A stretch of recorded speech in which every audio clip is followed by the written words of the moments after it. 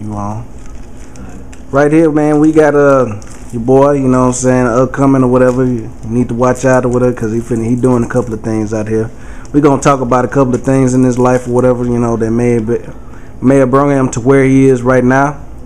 And we just want to hear his feedback as to, you know what I'm saying, how this industry is, man, and just, you know, coming from the bottom to the top. All right. How y'all doing out there today? All right, my name, you know, Jamal Johnson. You hear me? I came from I'm born and raised I'm born in Fieldwater, Texas, man. You know what I'm saying? Like I said, I was born with an ache in my back. You know what I'm saying? My mom was on the crack or whatever. You know what I'm saying? And my old man, he had family over here and over here, so I didn't have no time. I didn't have the love like I thought I should have. You know what I'm saying? But anyway, you know what I'm saying? So that's when I turned to the streets looking for some love. You know what I'm saying? When I had it, I had love, but I haven't seen it shown to me. You know what I mean? So I'm in the streets, man. I'm misguided, man. You know what I'm saying? I let the streets raise me or whatever. I'm in the streets or whatever. So and then well, you know, one thing led to another. You know, I'm getting in trouble. I'm in the streets getting in trouble, man. Going to juvenile, I'm 19 years old, going to the penitentiary or whatever, you know what I'm saying, whoop de whoop, wham de wham, you know what I'm saying. But okay, that taught me a little lesson, man, you know, going to the penitentiary. Hold up, man, before you get into that, man, I want to talk about it, man, real quick. I mean, this is your documentary, this is what you're doing, and you know what I'm saying, I mean, you know, you real to the public, so let's talk about that. Yeah. You had a situation or whatever happened not too long ago, man, where you was incarcerated. Now, what was that whole situation about? And I mean, what did you get out of it, man? Really, man, I mean, that was me young, man, not giving a damn at all. You know what I'm saying? I got caught up or whatever in a little situation on probation, violate probation. I got sent to the penitentiary 2 years.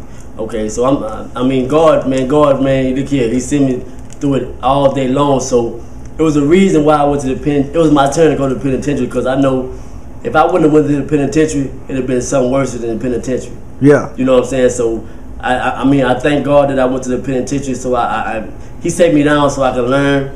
I could sit back and think about my life. You know what I'm saying? Where I've been and where I'm at right now and where I'm supposed to go. You know what I'm saying? He set me down. So when I'm in the penitentiary, I'm just, you know what I'm saying, you know, I got number time on my hands. Yeah. I can't do nothing else. Yeah. But think. You know what I'm saying?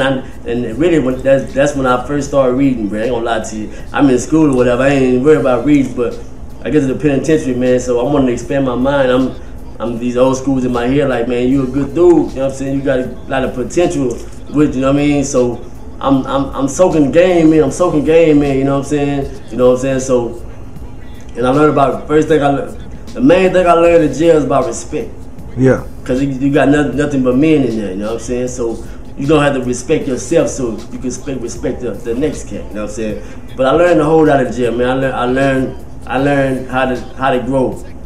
And I learned how to you know what I'm saying, like I learned how to vibe with different personalities, different people, you know what I'm saying? So that taught me a whole lot, man. It taught me to stay out of trouble, man, and enjoy my freedom and love my freedom. You know what I mean? Because freedom, man, that's one of the best things you can have in life, man. Freedom, man. You know what I'm saying?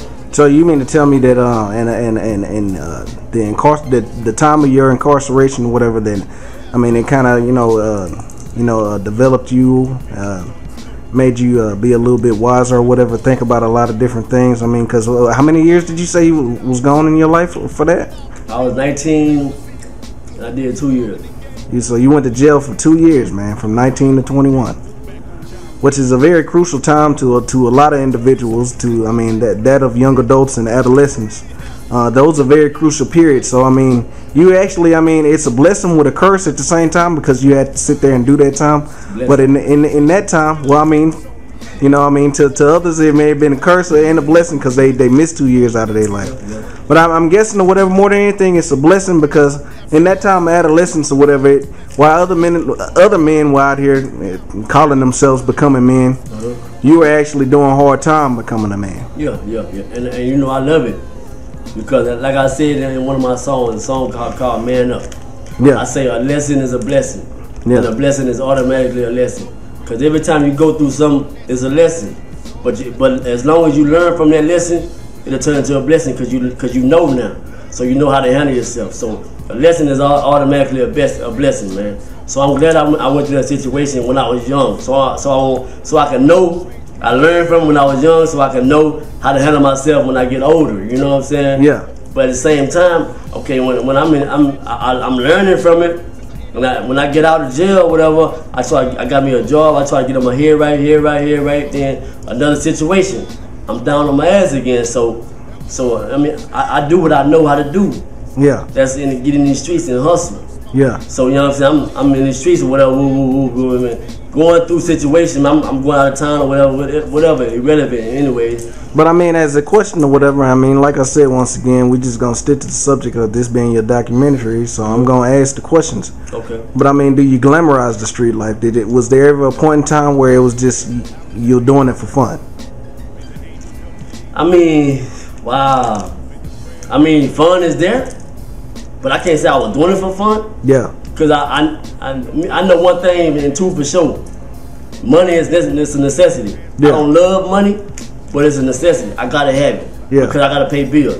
I learned how to live on my own, man. So I know I gotta take care of my bills and shit like that, whatever. So fun is there, of course. You know what I'm saying? You doing this and doing that there, but I'm not doing it. I don't do it for fun. Like today, I don't hustle for fun.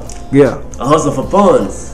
I let the money make the money so I can collect, you know what I'm saying? So I can collect for my son and myself.